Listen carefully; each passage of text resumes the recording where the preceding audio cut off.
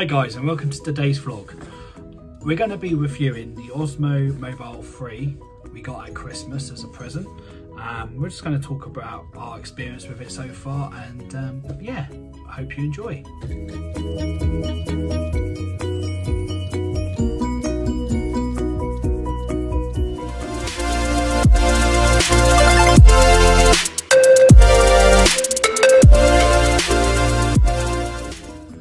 So I'll be putting a picture up in a second of what you receive in your box when you get one. So as you can see with the kit, you get obviously your gimbal, you get a safety strap which I've already connected to mine, you got your instructions there,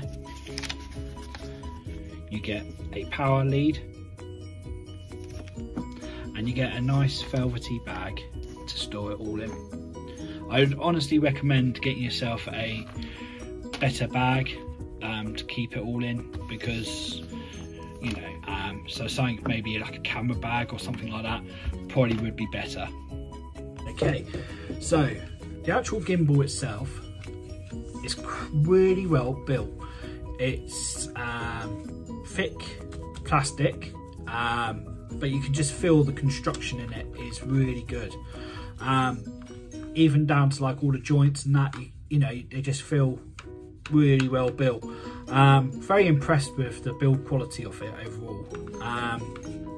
Like I say, you know, it's a full mobile phone, so I haven't tried it on any other kind of cameras or anything like that. I don't know if it would work with another camera, I couldn't tell you that, but honestly with our phones, the only downside we found with it, there might be a hack to it or something, but basically we've got like phone cases on our phones, and that's the kind of clearance, and our phone cases are quite chunky, so we have to take the phone out of the actual case when we're doing filming, which can be a little bit annoying sometimes, because if you were to drop it, God forbid, but if you did, you might damage your phone as well. So that's just something to bear in mind if you've got quite a chunky phone case. But we're going to get ourselves some nice thinner phone cases for when we are out and about filming with this. Like I say, it's a very nice unit. It's very good to hold in your hand. It's got a real good grip on it. As you can see, it's like a rubberized grip, and you got your obviously your safety strap that you can have around like so. You have on the back of it, you have a trigger there, and on the front you obviously have your power, camera, and then your joystick. Okay, so I'm going to show you now how you set it up. So here's the gimbal, and what we do, we need to put the mobile phone into the gimbal. What I'm going to say to you is don't switch it on just yet. So I've got Emsy's phone here, I've checked the messages, everything seems to be okay, so I'm quite happy with that. She's been cheeky to me tonight as well. She said that I'm wearing the same hoodie as I wore in the last vlog. I'm a bit upset by that as well, but anyway, so there's the phone, and what I'm going to do is stick that into the, so like I was saying, you have to, well, we got quite thick phone cases on our phone, so a little bit. I'm going to prise those apart and put the phone in. Bear with me, it's a bit awkward trying to do it on the camera as well, but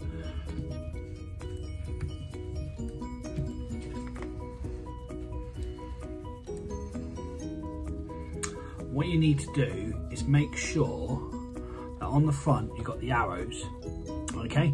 And what you want to do is make sure your camera is facing where the red arrow is.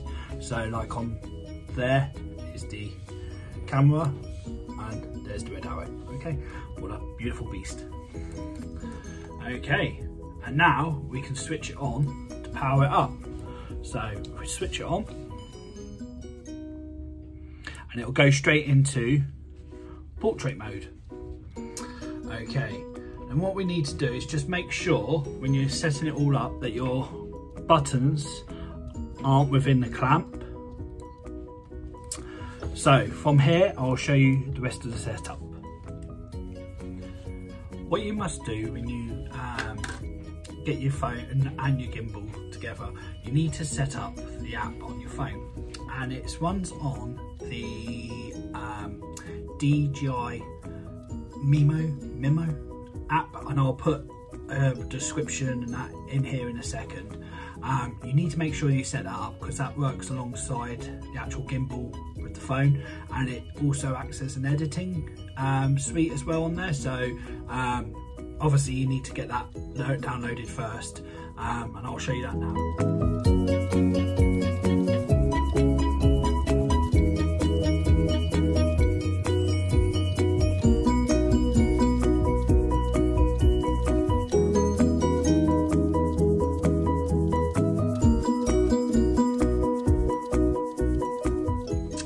So I've got my phone in the gimbal, and what I'm going to do now is power it on. So if I go into there, press the power button, I'm just going to do that now.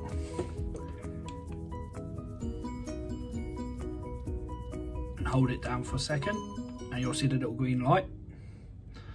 And now it sets it up into portrait mode. You can press that again 3 times, and that will move it around to different positions.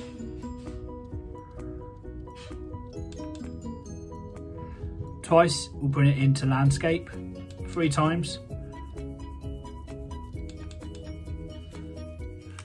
So with the Osmo 3, some of the key features of this unit is that it has a 15-hour battery life on a full charge. It's more compact than its predecessor. So with its predecessor, I believe that the storability of it was quite poor because it was quite bulky, whereas this one actually folds back in on itself, so it makes it easier to store, especially if you're going on journeys abroad or wherever else. It has a feature on there as part of the app that you download called active tracking. So what it will do is it will recognize your face or an object, and it will make sure that it tracks to keep that object or face within the picture at all times. So as you're moving, it's keeping that into focus. It also has Bluetooth connection, so obviously because you are using the app with it, you need the Bluetooth connection. And what that basically does is when you're using all the different buttons and that, it also tallies with your phone, so it's making sure that those settings are used all the time. The other things it has is time-lapse functions. There's a couple of really good features on the app itself for some special effects. They're definitely worth keeping an eye on. Like I say myself, I'm not a huge techno person, so you know, this is all still quite new to me, but some of it on there, you know, there's some real amazing effects you could do with this. Like for a beginner's price point, I'd say that this for like, well, under the £100 mark is really good. There's some good deals out there with some of the high street names, definitely worth keeping an eye out. As a starter gimbal, I'd say, yep, definitely go and have a look, have a go at it. It's not too complicated. It's quite easy to use. What I'm going to do, I'm going to do a follow-up video on this over the next couple of weeks, just to show you some of the footage that we've been able to film. Unfortunately, due to the fact that we're in a lockdown, we haven't been able to get any like kind of real good footage that warrants for this video. So I'd like to just do a second part to this video in a couple of weeks' time. But again, you know, like I say, definitely for value for money, I would say that this gimbal is definitely worth it. Obviously, you know, I've not owned a gimbal before, so this is just my honest opinion on it. But for something to start you off and to give you better quality pictures when you are out and about, and stop some of the, you know, the up and down if you're doing it freehand, it definitely does work on that. I've used it on my stand here when I've been doing my other videos, and yeah, it is really good. So like I say, any questions, please just put a comment and I'll try and answer them as best I can. I just hope that that's kind of helped you making your mind up. Obviously there is other videos out there to watch who will be able to give you a bit more of the technical side of it, but this is just my review of the one that we've just recently bought. I hope you enjoyed, and please take care and stay safe.